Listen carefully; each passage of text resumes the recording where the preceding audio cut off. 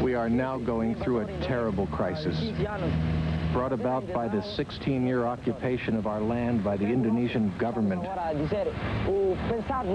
The time has come for us to tell the world of our problems. We can't hold back any longer. But it is very dangerous for us to even speak with you. The Indonesian secret police will be watching us and will try to pick us up at night.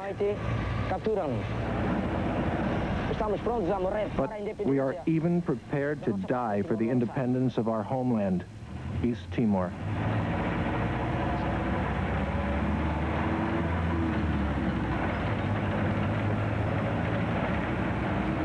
Dili, capital of East Timor. Under the cover of darkness, a terrified student tells of his country's plight after 16 years of Indonesian military occupation.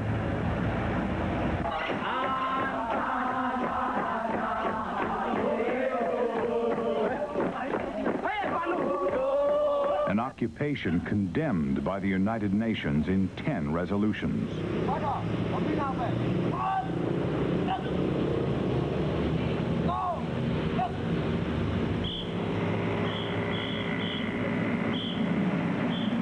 Yet Indonesia still calls East Timor its 27th province.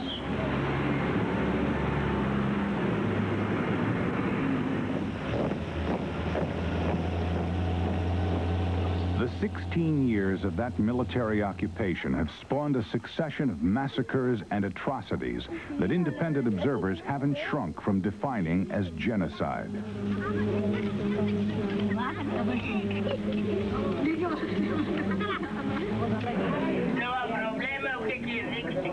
It is a story that has gone virtually unreported for 16 years because the Indonesian military has made it almost impossible to report. For 16 years, East Timor has been effectively closed to the scrutiny of the outside world, a locked-off and forgotten island, a people that the governments of the West have been content to leave to their fate. However, we managed to penetrate East Timor, going undercover to detail its forgotten modern history.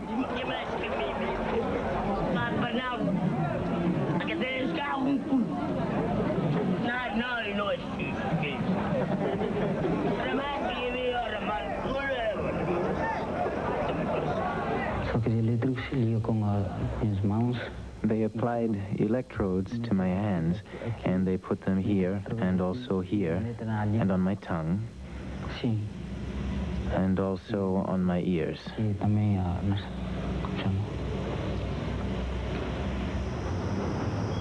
Alessio de Silva, one of 28 student activists taking refuge at the Motile Catholic Church in Dili, the capital.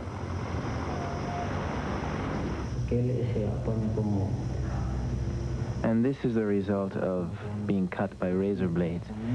Back here, too, I was cut with blades and burnt with cigarettes and electric shocks here on the back.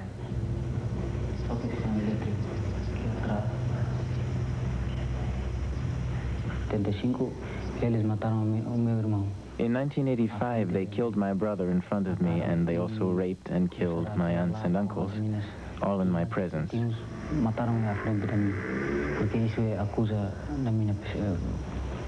And this is why my conscience makes me continue the struggle. Alessio de Silva has since disappeared.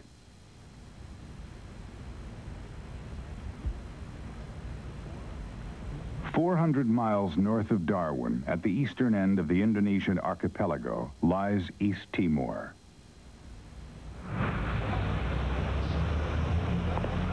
For over 300 years, it was a Portuguese colony.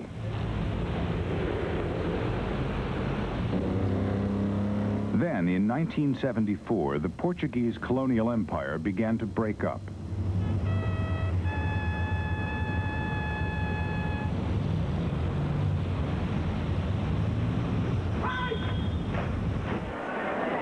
In early 1975, preliminary elections were contested by the rival independence movements.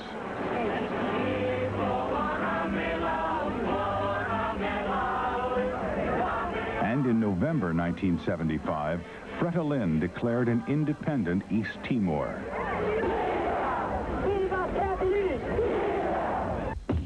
But that was not before a bitter civil war, with Indonesia supporting Fretilin's opponents. Then in December 1975, with the knowledge of the United States, Indonesia invaded East Timor.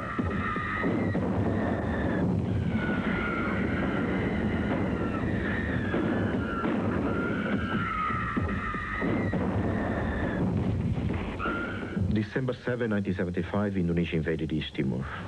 That was the beginning of years, 3-4 years at least, of massive destruction.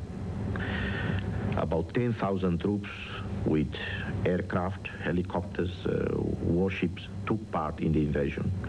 And it was saturation bombing of the capital and other areas, massive use of helicopter, mass executions, including many other people, Chinese merchants, who had no loyalties to with one side or another.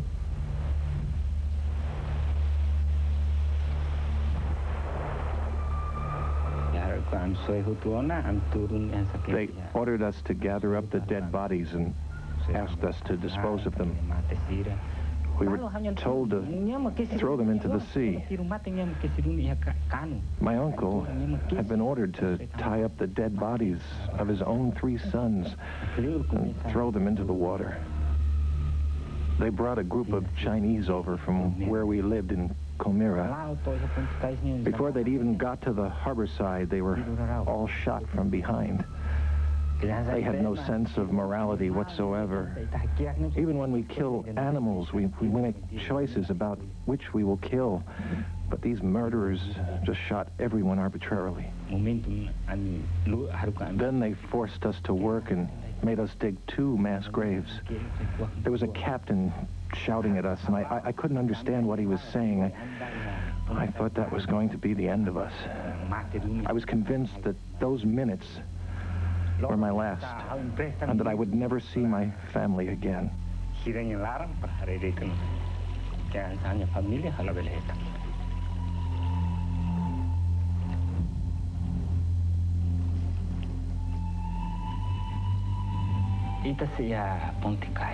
Among those killed at the harbor were people that we knew very well. It was like seeing your cousins and nieces and nephews being shot. We couldn't even cry.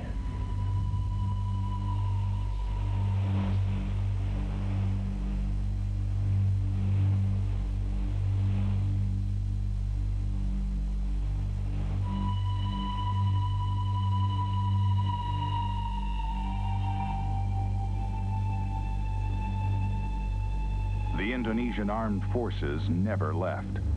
The military drove Fretilin and its supporters into the mountains and began a continuing campaign to pressure friends and relatives to betray the resistance. Shanana Gusmao, the leader of Fretilin, remains in the bush today, still hunted by the Indonesians. His wife Amelia, now in exile, was interrogated in the hope that she'd act as bait to entice her husband out of the jungle. Era sempre insultada, cuspiam-me na cara. I was always insulted. They spat in my face. They'd get a gun, and pointing it at my head and in front of my children, they'd asked me, as they were pointing the gun at my head, how I'd feel if these 2 little children disappeared. And when they said that, I burst into tears. With grief for my children, but more out of hatred at finding myself powerless to do anything about what they were doing. They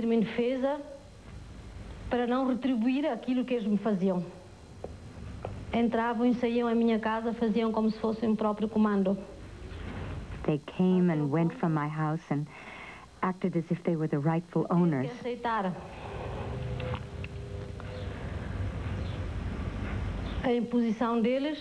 To the extent that I was forced to live with one of their collaborators, a life which was very difficult and extremely offensive for me.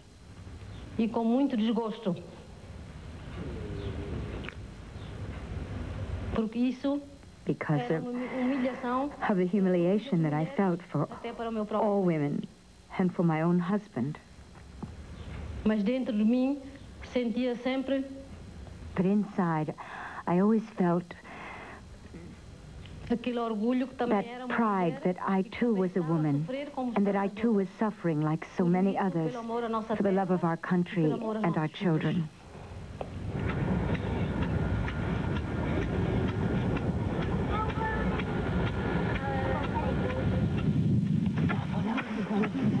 By 1977, the Indonesian foreign minister acknowledged that up to 80,000 East Timorese might have died under their military occupation.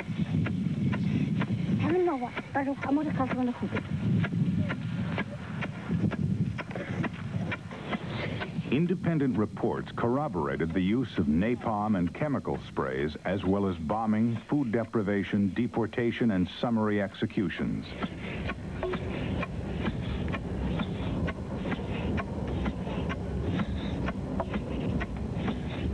After 3 years in the mountains, Ermelinda and Leonardo Araujo were starved out of their village by the Indonesians. First of all, they shot my husband and he fell to the ground. I didn't see this because I was facing the other way. My grandson was quivering.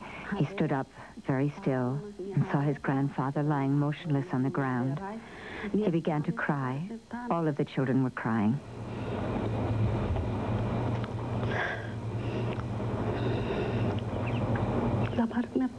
Children were crying, "Grandpa, get up, get up. Grandpa is dead."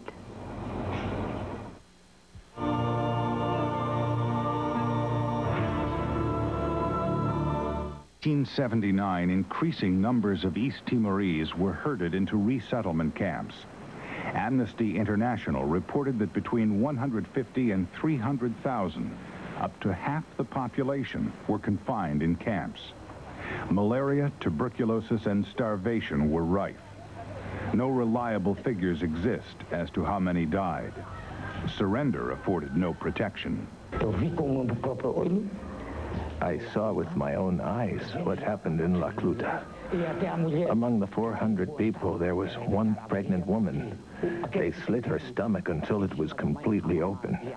Another who was breastfeeding her baby, they battered them both until they were dead. Some fled. We managed to escape, but others were massacred. The country had become a killing ground. At Lake Tasitalu, on the outskirts of Dili, prisoners are reported to have been dropped alive from helicopters. It was said the water ran red with blood.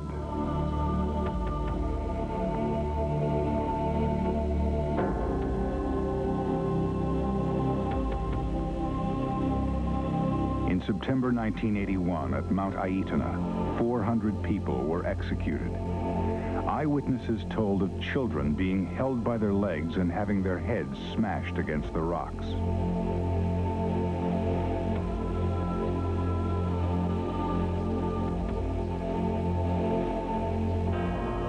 In August 1983 at Kraras, up to 200 villagers were killed as a reprisal for the killing of Indonesian soldiers. Those too old or ill to flee were burned alive in their homes. In the same month at Malim Luro, a reported 60 villagers were tied together and made to lie on the road before being crushed to death by a bulldozer.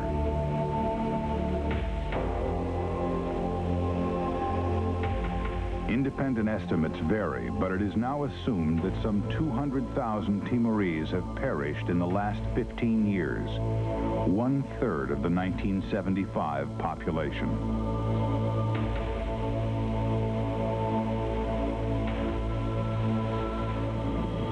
Western arms have done much of the damage. The U.S. supplied 90% of Indonesia's weapons at the time of the invasion. Western governments have continued to sell arms to Indonesia, including British armored cars and Hawk fighters. American aircraft have been used throughout the long repression of East Timor. I must say all major powers but particularly United States, Great Britain, France, and to a lesser extent Australia, are guilty, are co-responsible for the tragedy in East Timor since 1975 because of the amount of weapons they have provided Indonesia, enabling her to continue the war there, but also because of their silence over the human tragedy in East Timor. That has been their major responsibility. And that has to do only with economic interests, trade with Indonesia, investments, nothing else. Australia enjoys a $1.5 billion trade with Indonesia each year. In 1989, they signed the Timor Gap Treaty, which gave them joint rights to exploit the estimated 5 billion barrels of oil in the Timor Sea. Indonesian companies also exploit Timor's other natural resources, marble, sandalwood, and coffee. The Indonesian monopoly means East Timorese growers get only half the price paid elsewhere.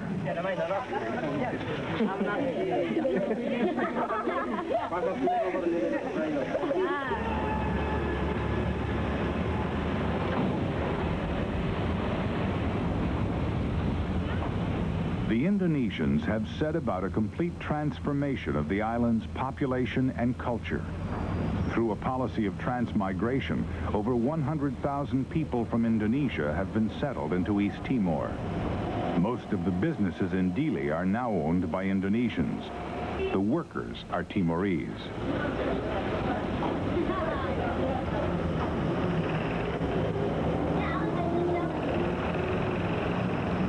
In the schools, children are made to learn and speak Bahasa Indonesia instead of their native language.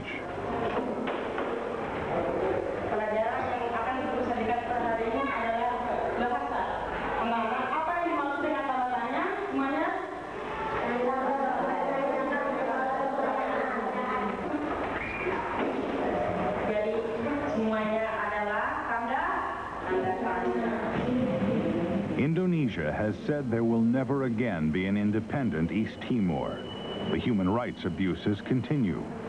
Early in 1991, Amnesty International said they were alarmed by the increase in torture and disappearances. Amnesty called it a systematic strategy to silence opposition. We beg the United States to look after us, to take into account all our difficulties. The tortures that Indonesia has been subjecting Timor to over the years. If there is justice, if other more advanced nations and the United Nations could solve the problem of Kuwait and Iraq, and if democracy is now flourishing in the former communist countries where now the flag of freedom is planted, then surely the same should be done for Timor, because Timor has suffered enough at the hands of the Indonesians.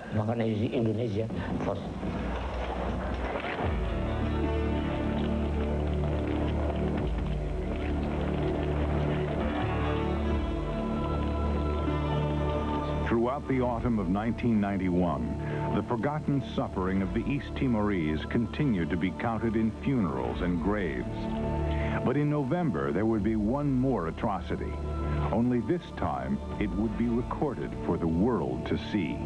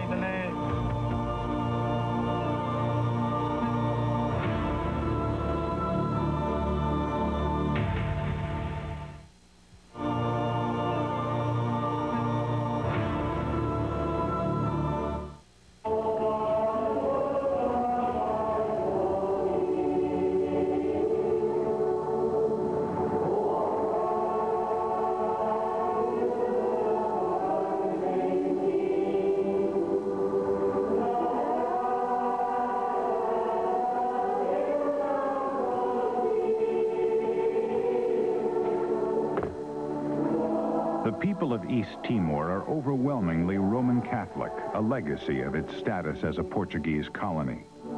As they continue their struggle for independence, the church has become a focus for leadership and protection. The church's position is very simple. It is for the people. Why? Because as a church, we must defend the truth.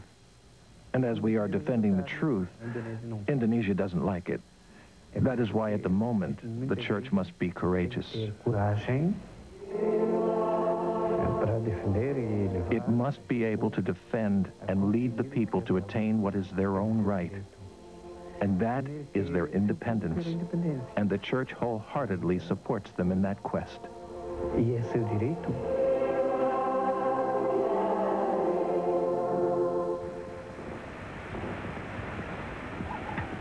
And in the mountains beyond the cities, hidden by dense forest, others take a more dangerous road towards independence. The Timorese guerrilla army, Voluntil. Vastly outnumbered, they have sustained an intermittent war of attrition during the 16 years of Indonesian military occupation. They're over this side as well as on the other side. That's where they're camped.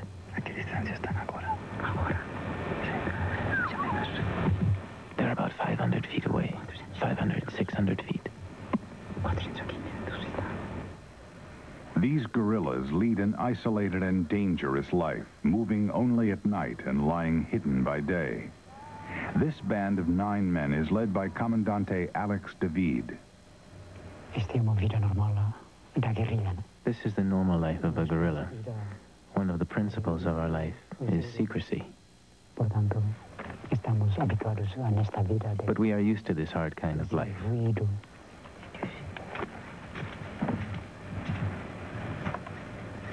The guerrillas number between 1,000 and 2,000. They are concentrated in small groups throughout the country. Alex David is a most wanted man. The Indonesian tactic is to encircle the guerrillas with thousands of troops. But so far, he has never been caught.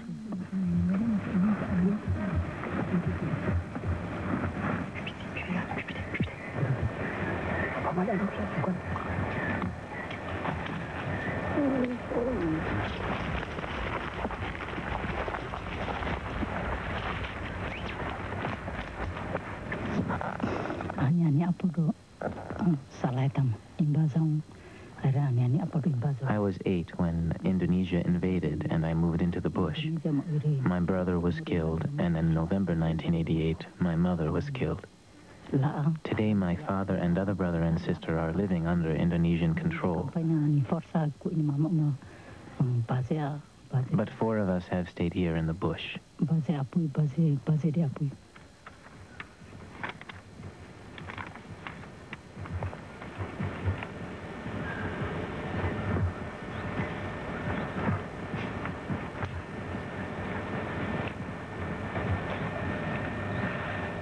These men never see their families.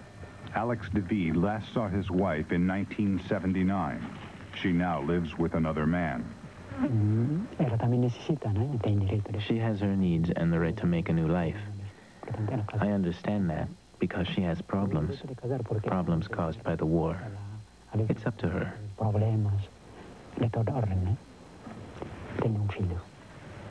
I have one son. He'll be 12 years old now.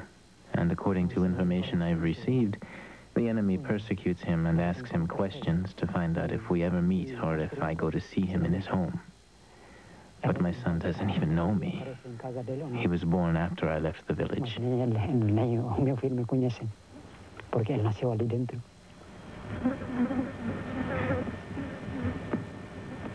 Despite their isolation, the guerrillas maintain contact by letter with their colleagues in the cities. Any resistance action in the city is coordinated from the bush. The guerrillas are dependent on the villagers who help provide food.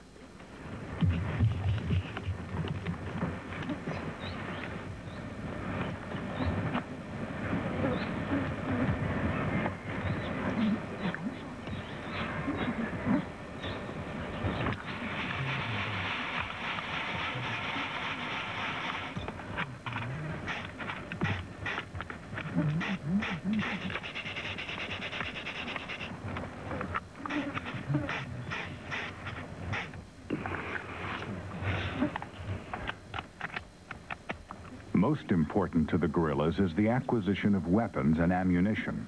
They are nearly all obtained from the Indonesians.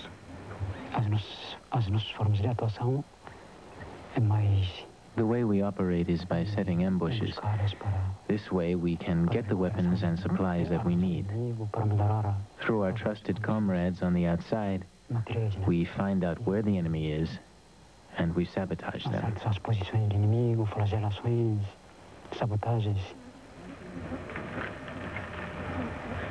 Over the last 2 years, the guerrillas have curtailed their attacks. They are expecting a long-awaited Portuguese parliamentary delegation to assess the situation in East Timor.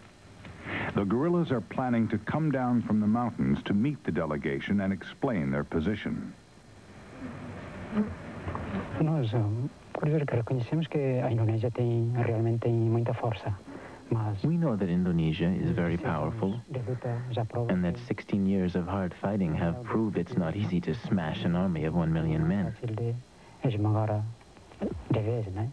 A resistência do povo móvel, portanto, but we will never surrender. We will resist until we free our country, because our belief in our cause gives us strength.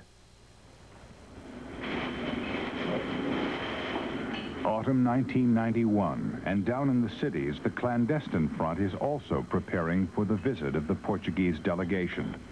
Banners and flags are being brought out for their arrival. For the Timorese, this is a vital opportunity to tell the world of their plight. But the Indonesians have their own plans.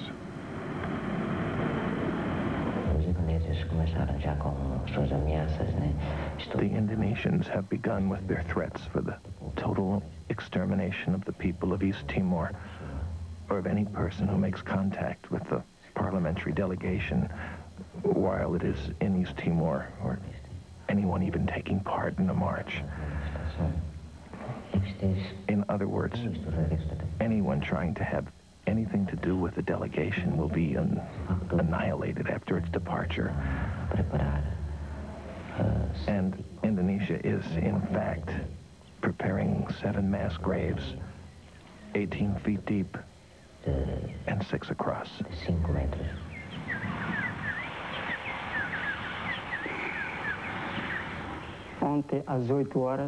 Yesterday, on the 18th of September, 1991, at 8 o'clock, all the villagers of Narega were told to gather together and were addressed by a large company of the Indonesian army. When they arrived here, they said that we must not talk to the Portuguese MPs. It was forbidden. We were not even to approach them. Anyone who did so, they said, would be shot.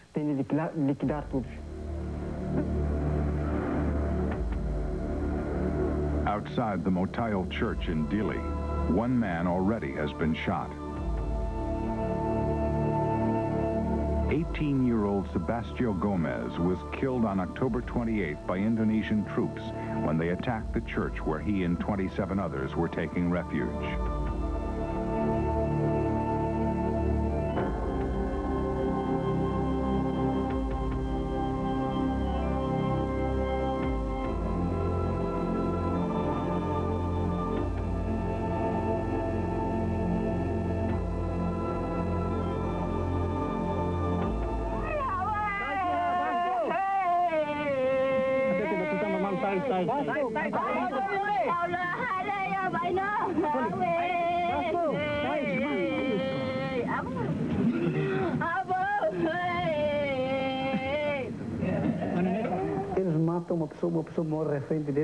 If the Indonesians kill 1 person, if 1 person is shot dead in front of them, they laugh. That is why now it does not matter to them if they kill 1, 2, 3, 100, or even thousands of people. So we shall have to wait. All our hope is in God. We know that God will not abandon the Timorese people. The Timorese people have suffered a great deal over 16 years. That is why God is not going to close his eyes on the Timorese people. The clandestine front is still secretly preparing for the visit of the delegation. As we speak, the Indonesian military, along with their collaborators, are watching this house. They are just waiting for us to leave so that they can arrest us. We hardly eat at all. People don't dare come here with food for us. We drink only water. At nighttime, we are so hungry that we can't sleep. So we stay up and work preparing our banners.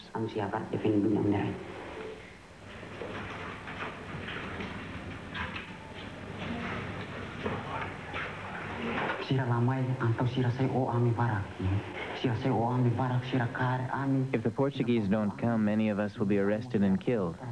There will be no time to hide. If they postpone or cancel their visit, then by the time they do come, most of us will be dead. So it's important that they come as soon as possible to resolve the situation and to prevent more deaths and arrests. In other words, they must cut short our suffering. Our motto is life or death, independence. So we are not afraid of dying. We'll fight on. We have suffered a lot and we want that suffering to come to an end. We'll even give our lives to stop it. But in late October, the delegation is indefinitely postponed. Despite Portuguese wishes, the Indonesians won't allow an Australian journalist to travel with them, and the MPs won't back down.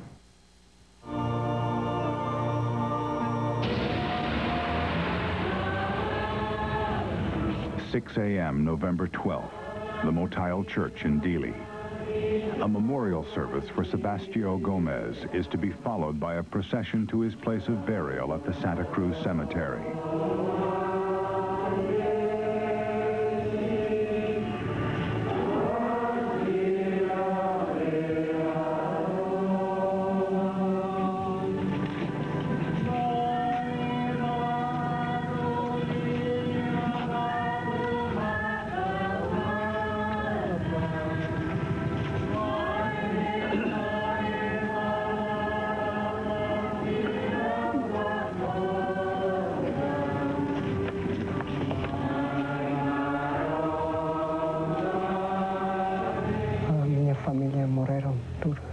My whole family was killed. All of them murdered by the Indonesians who cut off their heads. That's why I am ready, even if the Indonesians want to kill me too. I am also ready because this is my fatherland. It's the fatherland of my grandparents. And already so much blood has been spilled by my people for this fatherland. That is why I am prepared to pay any price, even to give my life.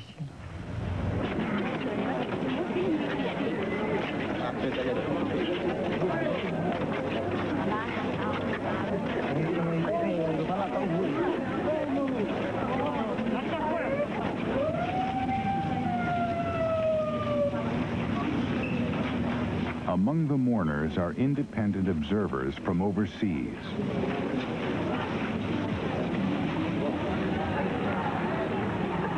As the Timorese leave the Motile Church, they unfurl the banners they had prepared for the Portuguese delegation.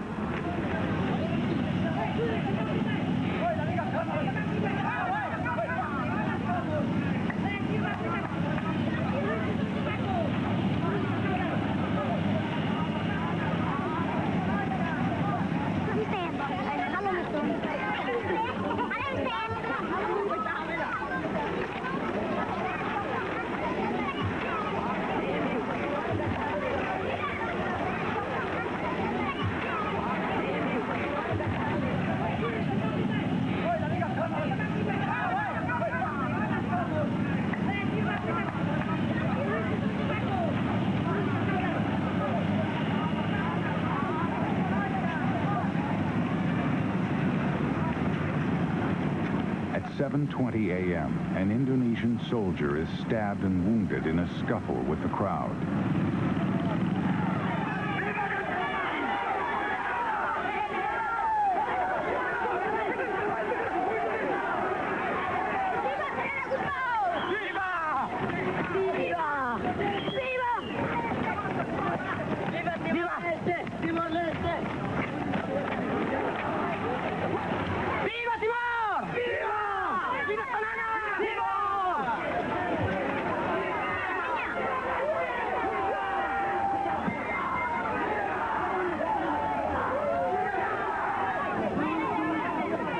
arrival at the cemetery, the mourners are told to make their way to Sebastião's grave to say prayers.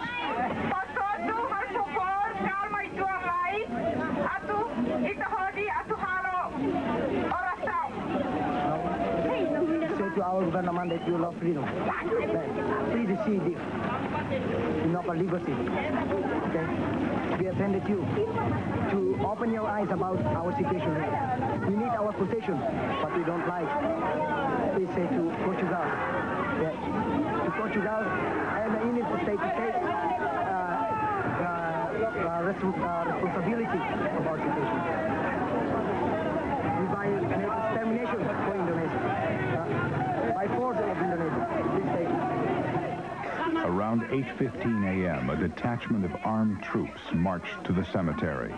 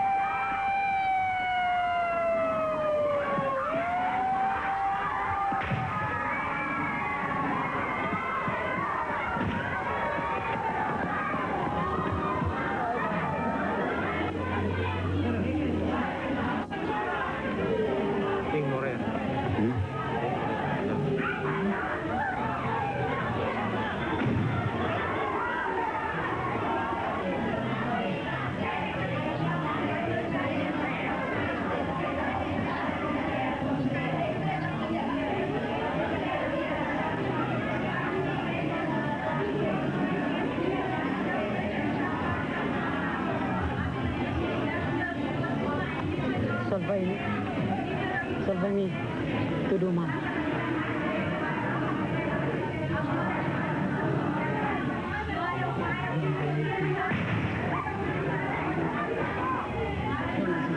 Ay, bermati.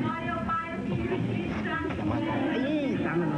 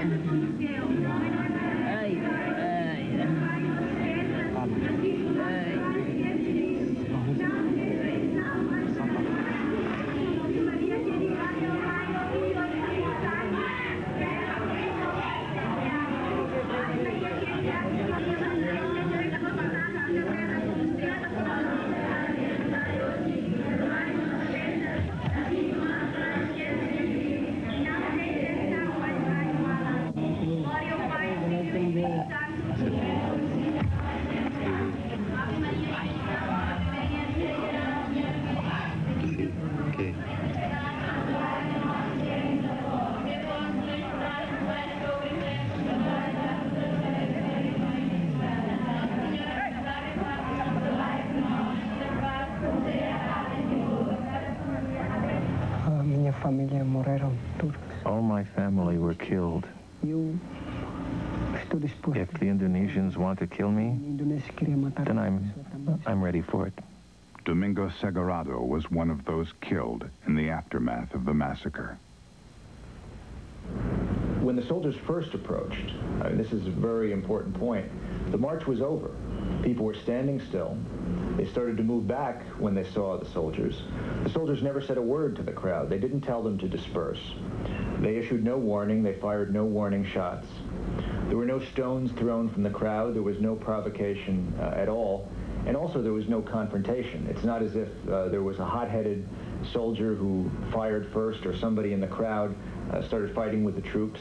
There was nothing of that kind. The soldiers simply rounded the corner, never breaking stride, silently, and opened fire on the crowd and kept pouring and pouring fire until the people there were scattered and destroyed, either dead or run away. We are literally against the wall. We cannot do a thing. Although we may have wives and we have children, we cannot do anything because they are armed and we are unarmed. This is not fair. We ask for justice. If we meet an armed man, what can we do but what he tells us to do? We have no other choice but to accept because the power is in his hands. Those who are able to resist do so, but they are in the forests. But we, poor souls, are left here in the town to their mercy and their tortures.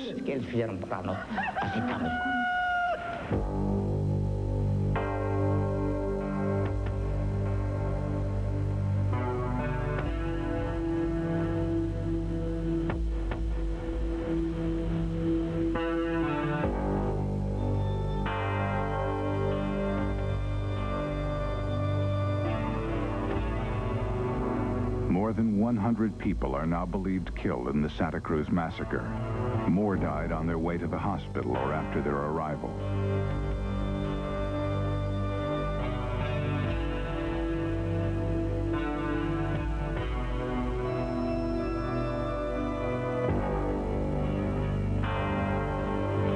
It's reported that 2 days after the massacre, up to 80 witnesses were executed and buried in mass graves.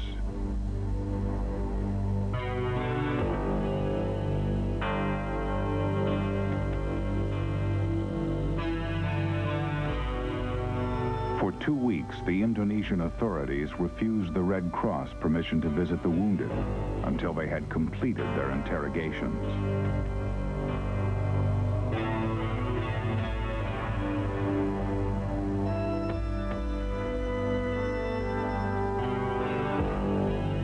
The commander of the Indonesian army said of the massacre, "They had to be blasted. Delinquents like these agitators have to be shot, and we will shoot them."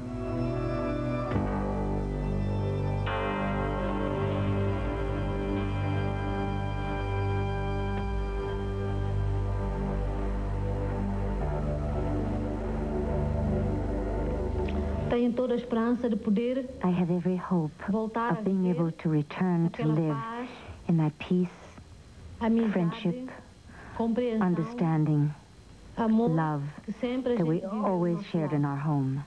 That is my hope for the family and for the nation. That East Timor may become like any other nation, free, independent, where all its Timorese children may enjoy freedom.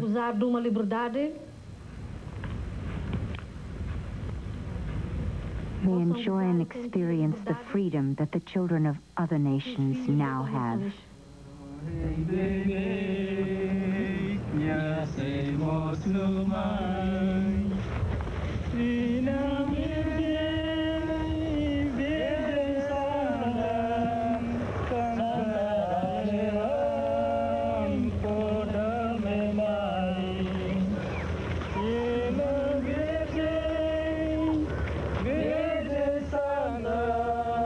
Mondays at 9 Eastern, you'll be dazzled by some of our finest documentaries. Take a closer look at nature, history, science, and more. It's something different every week. Join us for Discovery Showcase.